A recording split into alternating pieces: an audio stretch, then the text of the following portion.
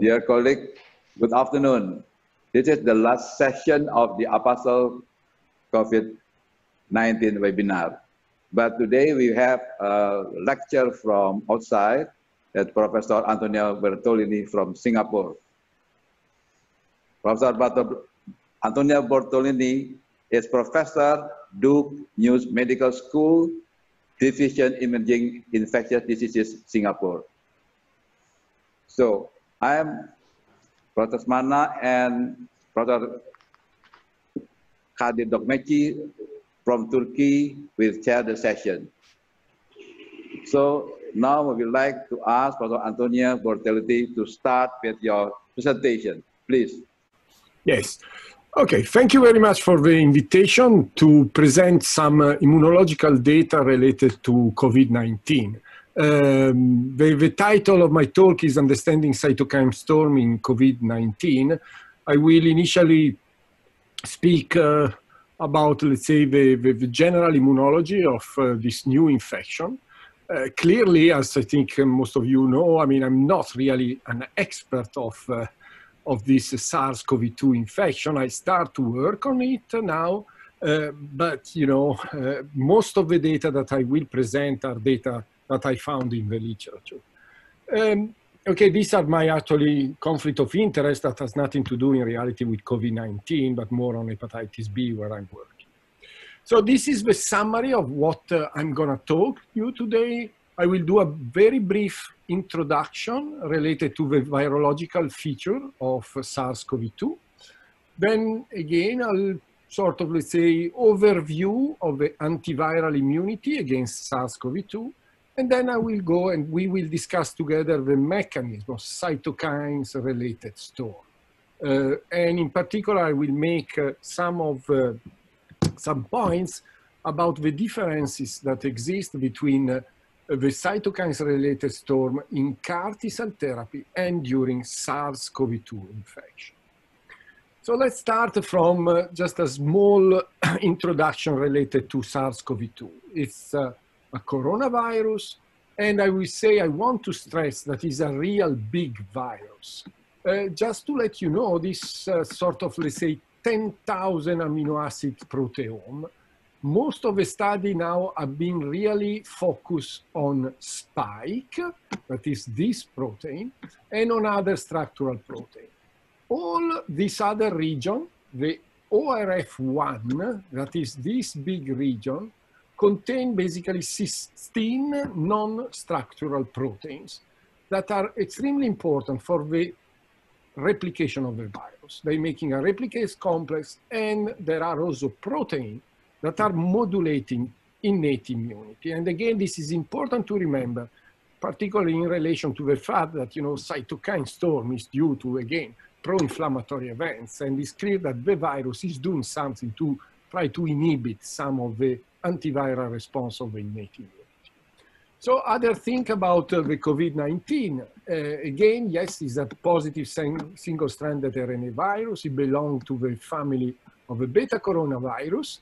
And there are other two human beta coronaviruses. One is the SARS-CoV, which is the etiological agent of SARS, and MERS, that is the etiological agent of MERS. There are some similarity. And then again, there is this important spike that is actually the protein that is binding to the receptor, the AC2 receptor, that is present in the cells that can be infected by the virus. Let me go again instead on a sort of, let's say, general overview of the antiviral immunity. And this, I use usually these slides just to remind you that we have two main components of the antiviral immunity, the innate and the adaptive. The innate is important for what we call an early viral containment, but is also important for the maturation of adaptive immunity.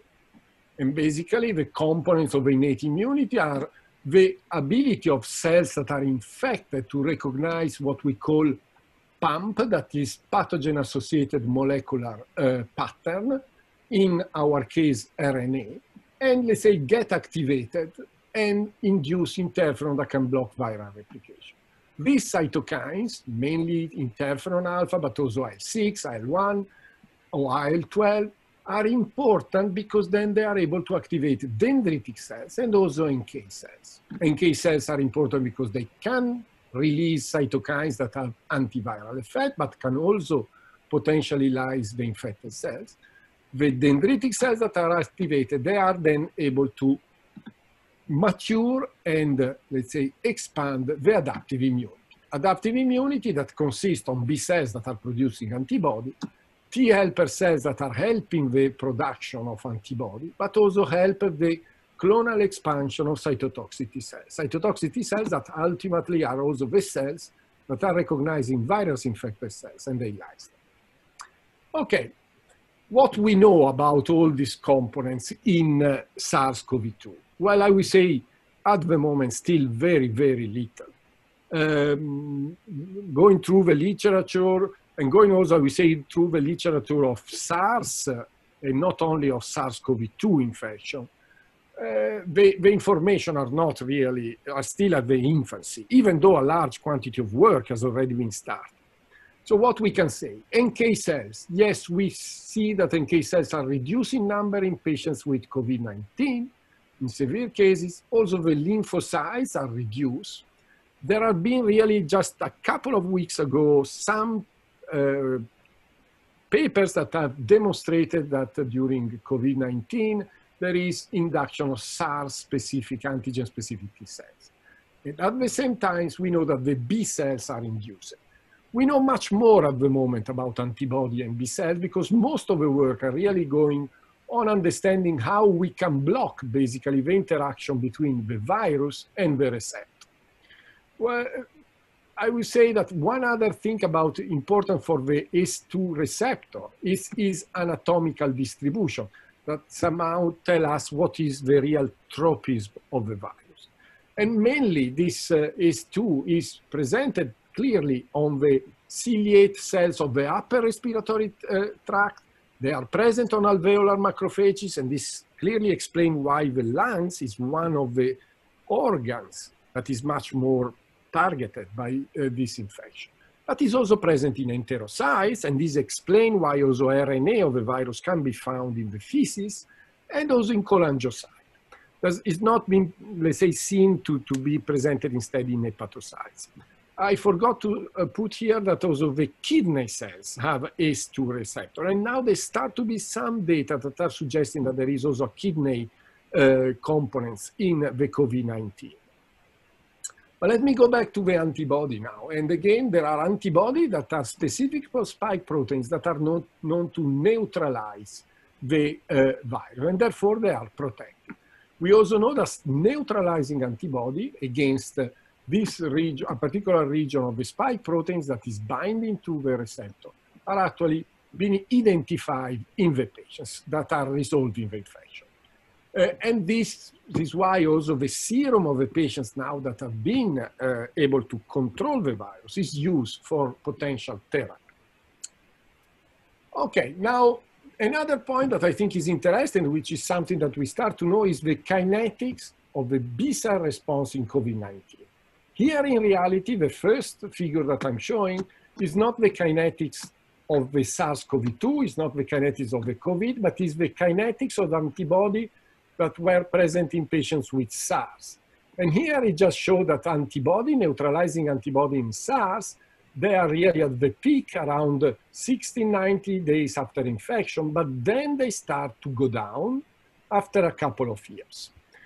I would say that this is something that I've done directly. The T-cell response instead in SARS patients can last much longer. So I would say that we have quite good data that the infection with SARS, or let's say with beta coronaviruses, are able to induce actually quite a good memory response, which can actually be an important point for the question of whether people could be reinfected. And there is actually one paper that just came out yesterday in Science that actually demonstrates that monkeys that were infected with the virus are, and then they clear, they are actually protected for a secondary infection, which is an important point.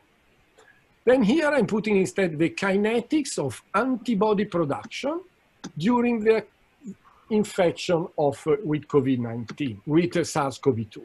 So you can see that the virus is actually start to replicate and is basically able to replicate without symptoms at the beginning and also without antibodies. So this is really the real critical part when the virus can spread. And usually we have seen in some data that are appearing really recently in the literature that the antibody start to be produced at around 2-3 weeks after symptoms of the patient. And therefore, I would say this is important. There is a window when the antibody and the SARS-CoV-2 messenger RNA coexist, which is here. So at the moment, we don't have any data that are showing that when we have antibody, the virus is completely eliminated. There is quite a long period, that is about 10 days, when the antibody and the messenger RNA coexist. Okay, now let's go to really the early inflammatory events that are much more related to the issue of the cytokines release syndrome, which is one of the characteristics, or at least this is what has been said, is one of the characteristics of what's happening in COVID-19 patients. And what's happening basically when a virus infects, when SARS-CoV-2 infects its target, let's say a ciliate cells of the upper respiratory system. Well, the virus can be recognized. It can be recognized, and basically, again, the pattern recognition receptor, they are able to recognize single-stranded RNA or double-stranded RNA.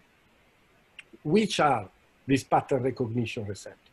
Like all, we say the RNA viruses, mainly they are recognized by TLR3, TLR7, and TLR8 that are present in the endosome, but they can also be recognized by RIGI, that is instead recognizing foreign RNA that is present in the cytosol.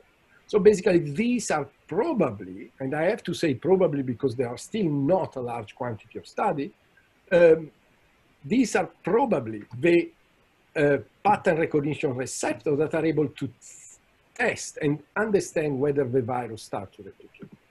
When this RIGI is activated, it is activating the classical interferon-related genes that are the ones that are causing the production of type 1 interferon, so interferon alpha, and interferon lambda. Some data are telling us that the SARS-CoV-2 seems to activate and to produce mainly, actually to activate the production of interferon lambda. Not at a high dose, however, not a very large quantity of interferon is produced. Instead, you can really see, again in vitro, that there is a production of pro-inflammatory cytokines, IL-6 and IL-1. We know also that the SARS-CoV-2 is sensitive to interferon lambda. So the little interferon lambda that is produced and is triggered by the infection can actually go to other cells and sort of, let's say, induce an antiviral state. But again, I want to stress that at the moment, the data are suggesting that the quantity of interferon that is activated during this infection, during SARS-CoV-2 infection, is minimal. And why is that? And I try to explain this in this slide.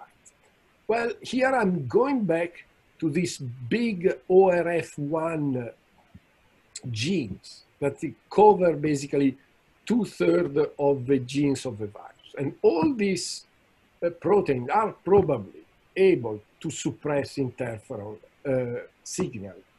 The evidence that we have at the moment is that therefore we know already that SARS-CoV-1, so the etiological agent of SARS, was actually able to suppress interferon release. We can see now that there is a lack of robust interferon signature in SARS-CoV-2 infected cell lines. And again, we start to see that in patients, and here we are going towards, let's say again, the cytokine storm, we have this idea that there are data that are showing that patients with severe COVID-19, they have low interferon gamma signature, but they have much more high inflammatory production. And this is probably due to this multiple mechanism of inhibition that are likely related to these non-structural proteins that are encoded by this ORF1. And here I listed some examples. It seems that there is this non-structural protein 15 that can alter the recognition of RNA by MDA5, which is this that is helping basically the activation of RIG-I. It's part, again, of the pattern recognition receptor for RNA viruses. We have also other data that are showing that non-structural protein 1 can directly inhibit activation of STAT1, classical interferon genes, and we have other data that are showing that another non-structural proteins can increase the degradation of this interferon alpha receptor. So therefore, I mean, the data are really suggesting that the virus is able to dysregulate the interferon type 1 response, but cause more inflammation. Sorry. And now let's go to my final 3-4 slides about really what is a cytokines release syndrome. And for cytokine release syndrome, sorry, we intend a severe systemic inflammatory response that occurred due to the large and uncontrolled release of inflammatory cytokines. And this again has been mainly associated with infection or with therapy like TCR T-cell therapy and CAR T-cell therapy. The clinical features are fever, hypotension, capillary leak, coagulation, severe organ dysfunction, and neurotoxicity. These are the clinical features of the cytokine release syndrome with CAR T-cell therapy, due to CAR T-cell therapy. And is characterized by elevated level of cytokines, mainly TNF, IL-6, and IL-1. Now, what could be the mechanism? Well, the mechanism here for when we have the cytokine release syndrome during infection are mediated directly by the ability of the pathogen-associated molecular pattern to recognize the RNA genomes.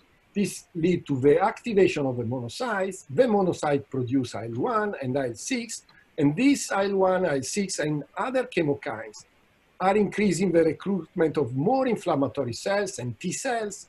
The T cells could recognize the infected cells, and this sort of circuit starts again. And this could cause a sort of constant inflammatory events without a control of infected cells. This is what we are thinking could happen during infection, I would say, and therefore probably during SARS-CoV-2 infection. Now, the mechanism of cytokine storm, instead, the classical cytokine storm that is present during TCR T-cell or CAR T-cell therapy, they are actually due to a completely different mechanism, because here the mechanism of release of cytokines is the result of the fact that the CAR T-cells that are introduced in the body of the patients in large number are recognizing the target, and this activation, the activation of the CAR T-cell, lead to the release of TNF alpha and interferon gamma, and then the activation of inflammatory monocytes. This TNF alpha interferon gamma activation is clearly proportional to the quantity of targets and CAR T-cells. So during CAR T-cell therapy, we introduce large number of antigen-specific T-cells that, for example, can lyse all the B cells. And this clearly cause a real cytokine storm. Let me go now to the number, and let's go to the differences that actually exist between the COVID-19 cytokine storm and the one that is instead caused by CAR T-cell therapy. There are some clinical difference. There is, for example, in the COVID-19 patient, there is no hypotension, there is no capillary leak, and there is no neurotoxicity.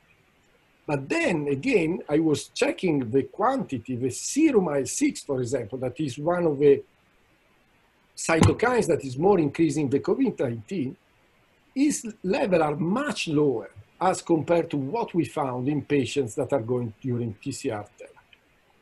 This is one example. These are the classical cytokine storm in CAR T-cell therapy.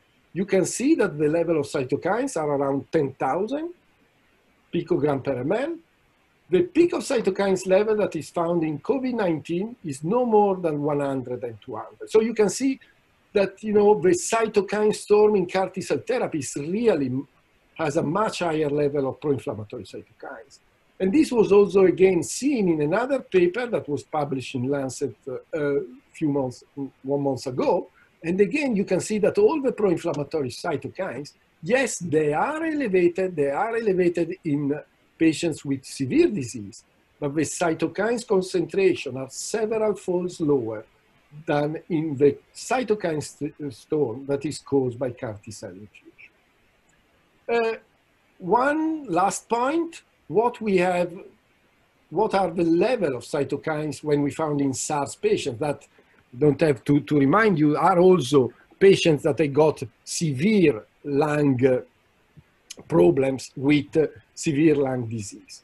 Also in this, there are cytokines that are increasing, and actually the level of cytokines in SARS patients was much higher than what we found in COVID-19. Again, here we are about 1,000 picogram per ml of cytokine. So there is basically a hierarchy of production of cytokines in these three different pathologies. So in conclusion, again, I hope I give you an understanding of the general immunopathology of SARS-CoV-2 infection. But I have to say that our knowledge are really at the infancy. We really still don't know a lot. We know that SARS-CoV-2 activates innate immunity, but for example, the interferon signature is clearly not very high. There is more an inflammatory signature. And this lack of interferon production probably just is an indication that the virus is able to inhibit type 1 interferon antiviral effect. So my last point is that inflammatory cytokines are definitely produced in COVID-19 patients, but their level is much lower than what has been detected in CAR T-cell therapy and in SARS patients. Therefore, somehow I'm finishing with this sort of provocative idea that say, but can we really talk about cytokines release syndrome in COVID-19 patients? It seems to me that is more a classical inflammatory cytokines, yes, increase that is present in many viral diseases. And I'm going to finish here. I will be happy to have some of your questions. And I want to thank some of my laboratory people that are working with me, that they helped me to do these slides. Thank you very much for your attention. Thank you very much. You're welcome. Antonio, this is to Dr. Lesmana. I have sent some questions. Maybe you can answer. Aha, but I don't find it. Where I can see them? I can read out. My question is, if permitted, please. I should send it to moderator, not me directly. So, but I can speak in the interest of time. What is the relation between interferon lambda versus type 1 interferon in the context of COVID? Well, so I mean, I was just quoting some data where they are infecting cell lines in vitro, and they were find out that the interferon lambda was the one more produced, more than the interferon alpha and interferon beta. So now, just the type 1 interferon usually is alpha. Interferon type 1 interferon is interferon alpha and interferon beta. Interferon lambda is called type 3 interferon. It seems to have a very actually also good antiviral effect in vitro against this. And I think there are actually attempts now to use interferon lambda as a potential therapy. There is some discussion about it. That's the only things that I know. People are also looking into the interferon beta as a therapy. And also I wanted to know what is the relation between organ failure and the cytokine release syndrome? Which of the cytokines you think are more damaging to the organs, especially kidney and heart? You see, Professor Sarin, I mean, looking at what's going on now, I mean, I think nobody knows what is the pathogenesis of these diseases. And really, I mean, I was shocked in a way to find out that the level of inflammatory cytokines, in reality, even though it's increased, is not so high.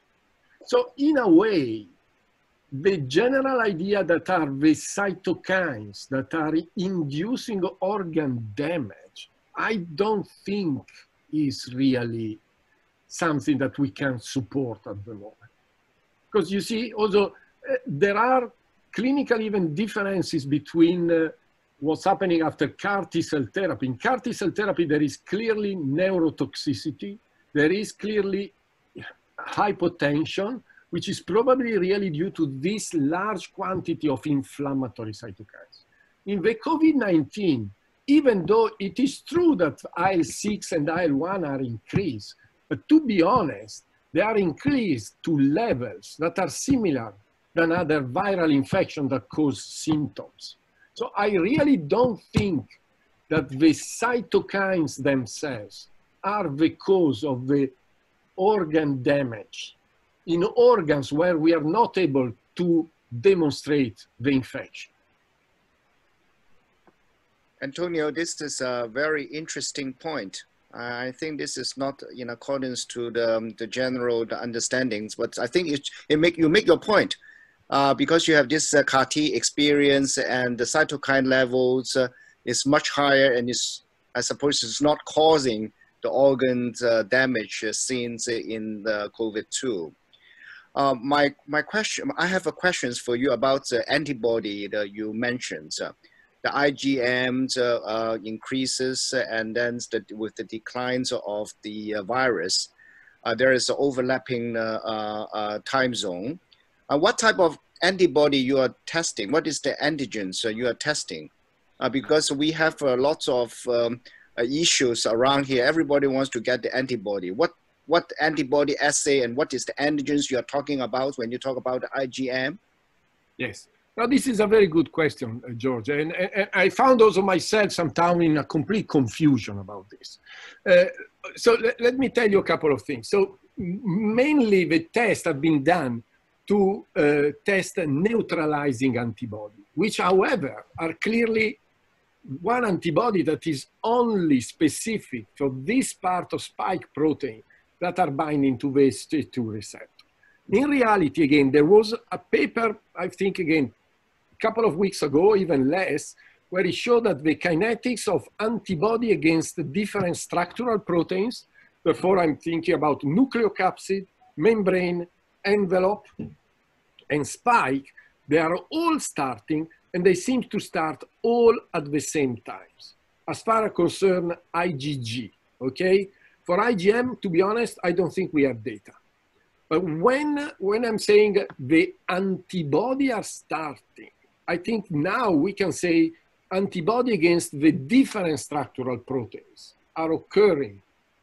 I don't think we have at the moment any clear data whether there is a difference in the kinetics of antibodies that are recognizing different parts of the virus. One other thing that I can tell you is that, for example, in SARS, it was clear that the neutralizing antibody was going down, and that at that point, the serum was not neutralizing anymore.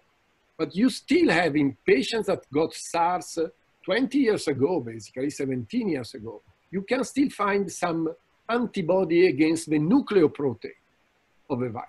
A little bit like our anti-core hepatitis B, you see, that is still present when you just get in contact with the virus. Probably is not an antibody that is has neutralizing activity, but is present and can give you whether you've been in contact with the virus.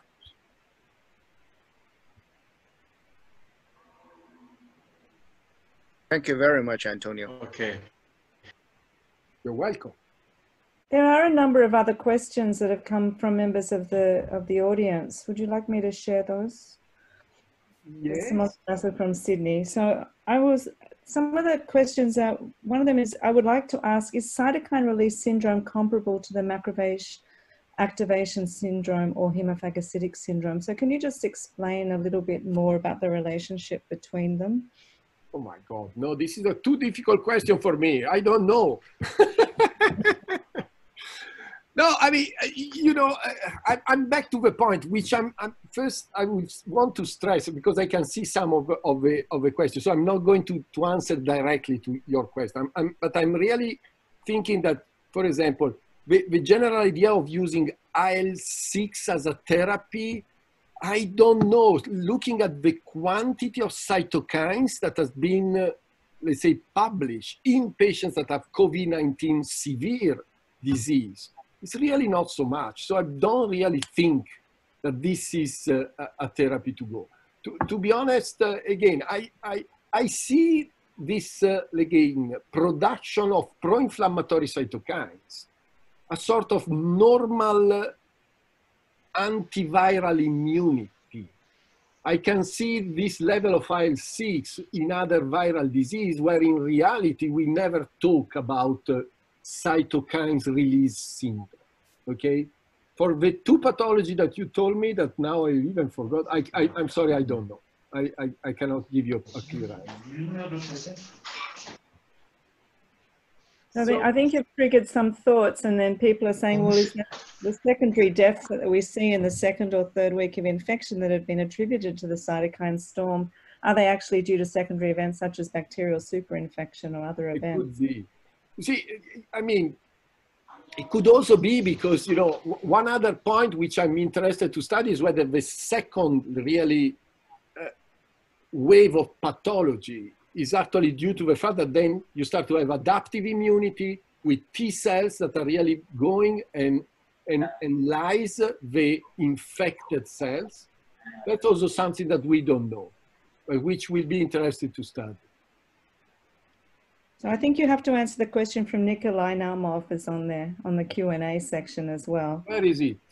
He's on the Q&A. He says hi, to start with.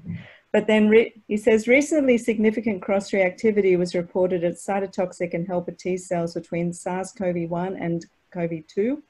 Will this help to control SARS-CoV-2 infection?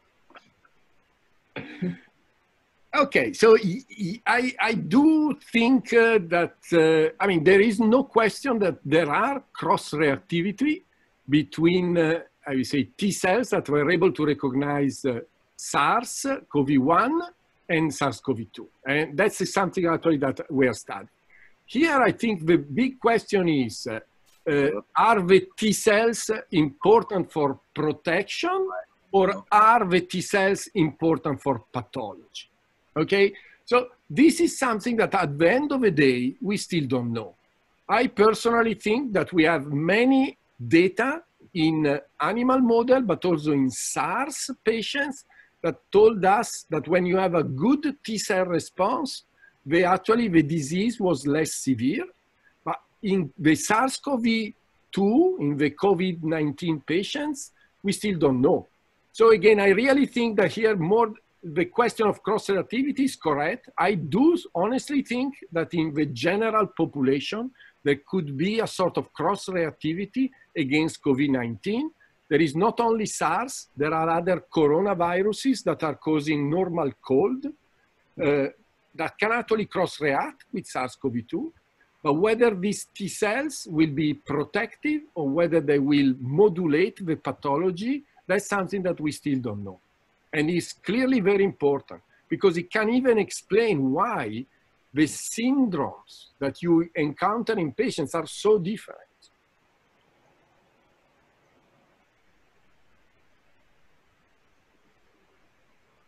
Thank you. You're welcome. Thank you. I might ask a couple more questions that have come to us from the audience and then head back to Professor Lesmana to moderate, and then I'm going to give us a quick presentation. So I don't know if you can see the Q&A questions that have been put there. I see some, unfortunately, some they will say, oh, the audio is not very good, which I really regret. Yeah. Now that's in the chat. There's a Q&A section as well. And there's a question from Dr. Effendi saying that we are trying to investigate the use of tocilizumab to treat severe COVID, as we thought it was caused by an increase in IL-6 Do you think it's still reasonable? Should we try to find another candidate drug? And then there was another question about IL-1 blocker anakinra as well. Hey, you know, I'm not, I would say, I mean, people have to understand that I'm more a laboratory guy. And therefore, it's difficult for me to answer this therapeutic question. But if I have to, let's say, just make an assumption and see the level of IL-6 and IL-1 that I can see in the literature, because this is not something that I study, but something that I see in the literature. Again, the level of IL-6 and IL-1, yes, is increased, but is not even close to what we found in the CAR T-cell therapy, where actually this therapy were useful. But I'm back to the point, in CAR T-cell therapy, we have 10,000 picogram of IL-6. In the COVID-19, we got patients, at the moment, I can see that the peak is 200. So it's a big difference, and for IL-1, it's the same. So I'm not convinced about this. That's my point. Based on what I can find in the literature related to the concentrations of these cytokines in the patients with severe COVID-19. Thank you. Professor Lesmana, are you happy for us to close this? Thank you very much. Professor Sarin, you have another question? I don't know, I see. Oh.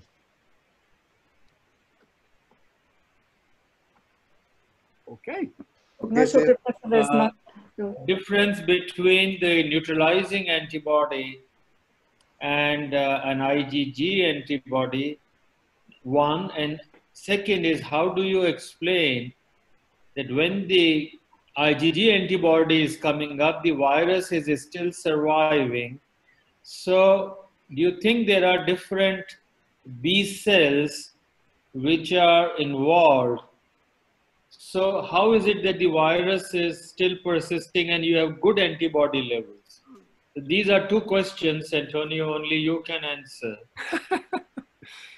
Okay, so I mean, again, I think when we talk about IgG in general, you know, we don't specify the antigen that are specific for. So at the moment, we know that the neutralizing antibody are the ones that are recognized a particular region of the spike proteins, which is the spike protein that interact with ACE2 receptor. So, you know, why at the end of the day we can see already antibodies, but the virus is still there? It could just be a question of quantity. You know, you can just be that the quantity of neutralizing antibody is not sufficient. Then there is, I think, one very important point here. Here we are talking about a virus that is infecting cells that are actually located towards the exterior of the body. If you're thinking there, we are talking about enterocytes, we are talking about ciliate cells, we are talking about alveolar macrophage that are actually inside, I would say outside the body. So we measure serum. The serum is just an indirect quantification of the antibodies that will be secreted. Probably we will have to measure IgA, which are the antibodies that are secreted. But the localization of the virus is really in cells that are a loose contact with the circulation. And therefore, I think this dichotomy, in a way, we are studying everything now in the blood and in the serum, but the reality is that this virus is infecting cells that are just really just in contact with the circulatory system. And they are mainly revolved towards the exterior of the body because they want to go. Thank you. Excellent. It was. Thank you for the question. Again, I'm really regretting about the sounds, but I don't know what to do. Okay, shall we have Simons to show us the curve and then followed by the Professor Dokmeci. Thank you, George, and thank you very much, Antonio, for an absolutely beautiful talk. The COVID the APASL task force thought it would be very useful, as I mentioned last week, for those that joined us then, to share the experiences that we're seeing around the region in terms of the COVID cases, the COVID deaths, and then to really highlight one of the countries and the specific experiences there. And today we're going to learn about the experience in Turkey. I'd like to share here the deaths, the total number of confirmed COVID-19 cases. Of course, these are confirmed, so they are predicated by having tests that confirm the infection of what we are seeing around the region. And you can see the very high numbers that we know about from particularly the non-region, so the United States, Russia, Brazil, which is rapidly increasing and about to overtake Russia, and the United Kingdom, and Italy, of course. Below that are the cases that are emerging around the Asia region.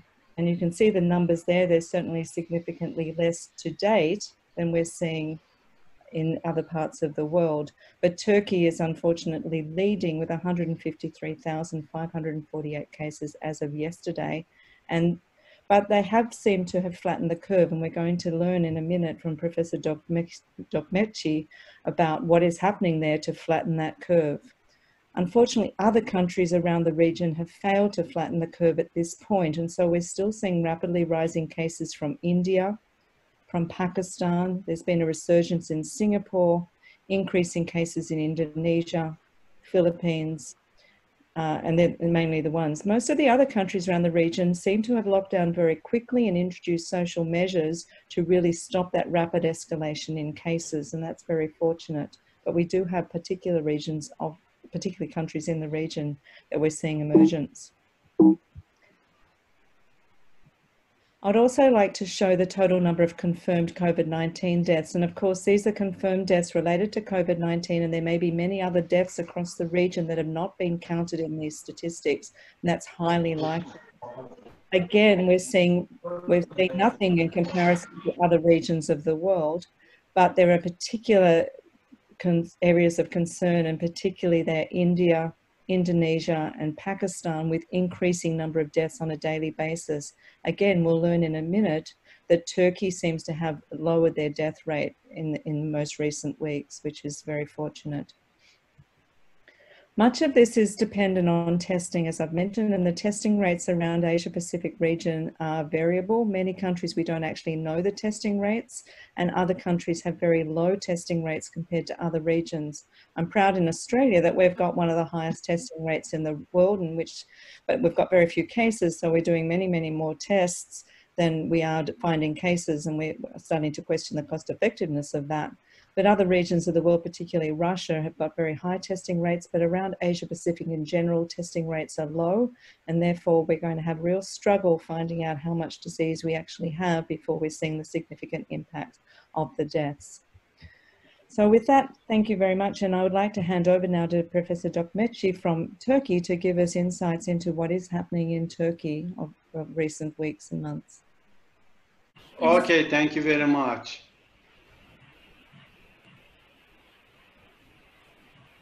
Present the situation of COVID-19 in Turkey. Next. COVID-19 continues to emerge and represent a serious issue to public health. This virus seems to be very contagious and has quickly spread globally. Since the first outbreak of coronavirus-19 in Wuhan, China, the disease is spreading worldwide. You can see the distribution of COVID-19 cases in different countries. United States is in the top of the list. Turkey is on the 9th place.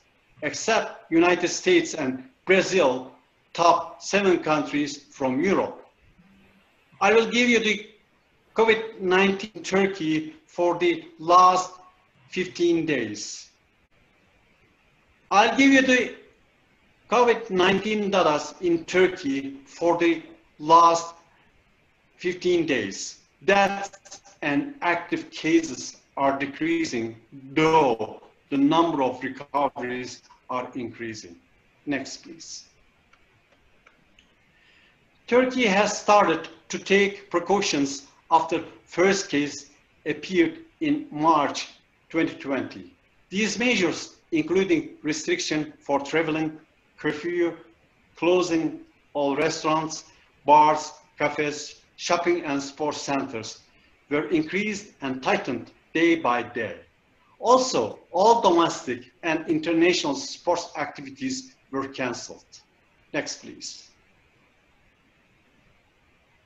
At the beginning, flights were restricted and all domestic and international flights were stopped on April 27 up to June 4 and June 10.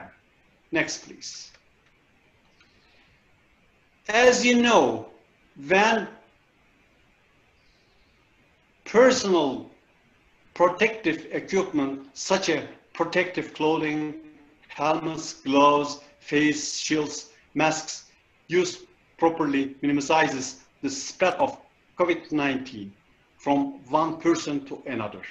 So at the beginning of this pandemic, the production of health supplies were not enough produced.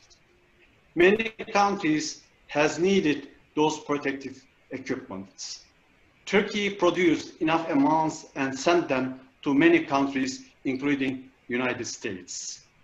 Ministry of National Education has started an initiative involving the students and teachers of industrial high schools along the volunteers from all walks of life to ensure the supplies of masks. Next, please.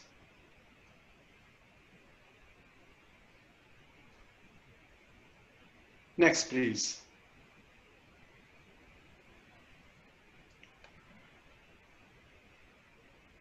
Turkey healthcare system is properly established.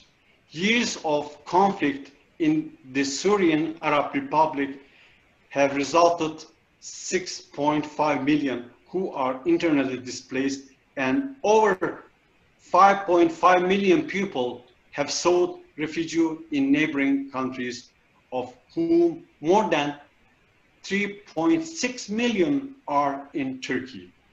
Also, Syrian refugees have been taken care of COVID-19 as same as Turkish citizens. Next, please.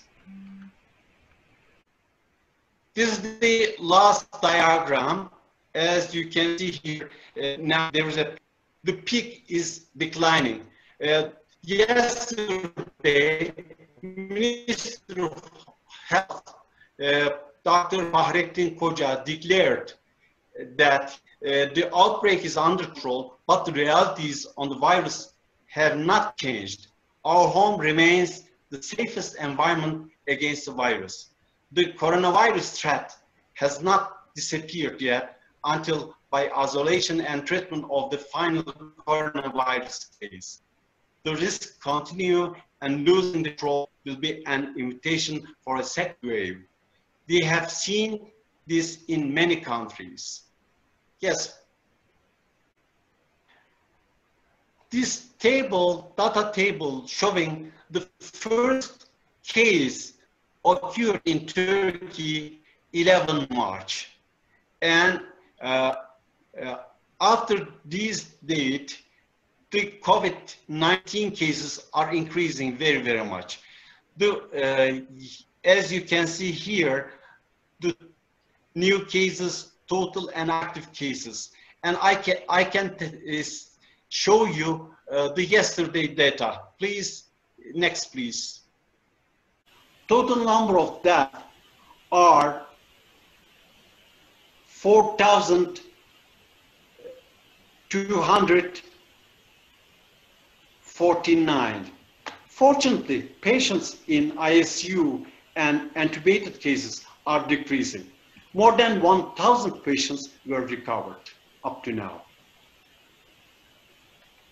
Next, please.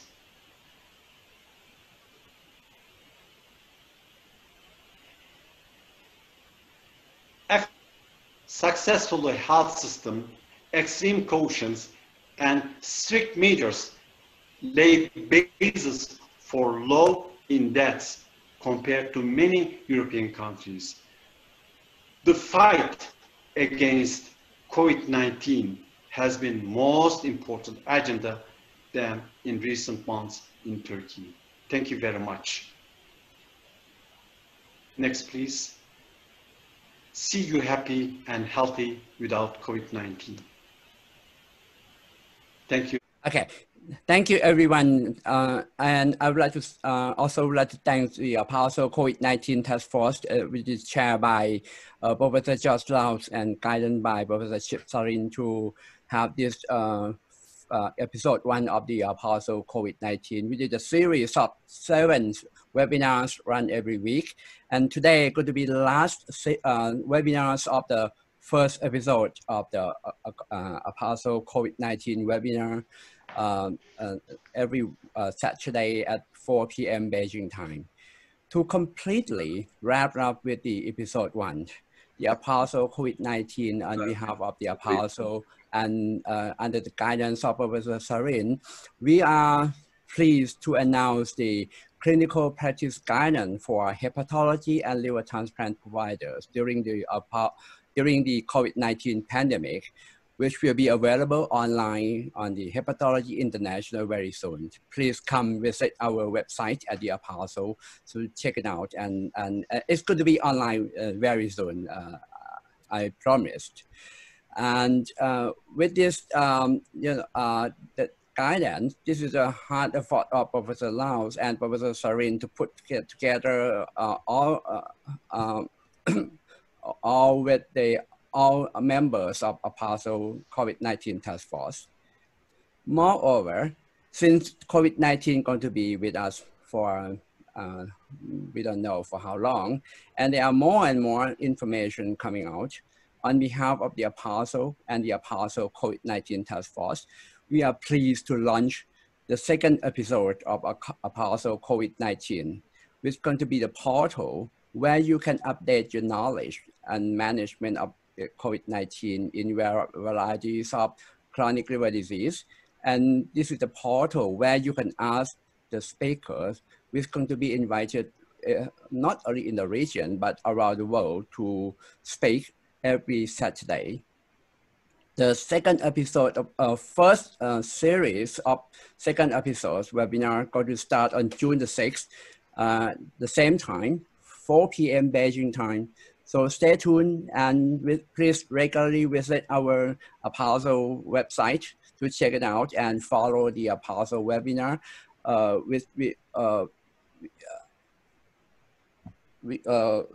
This is the tentative program for the second episode. So it's going to start from June 6th.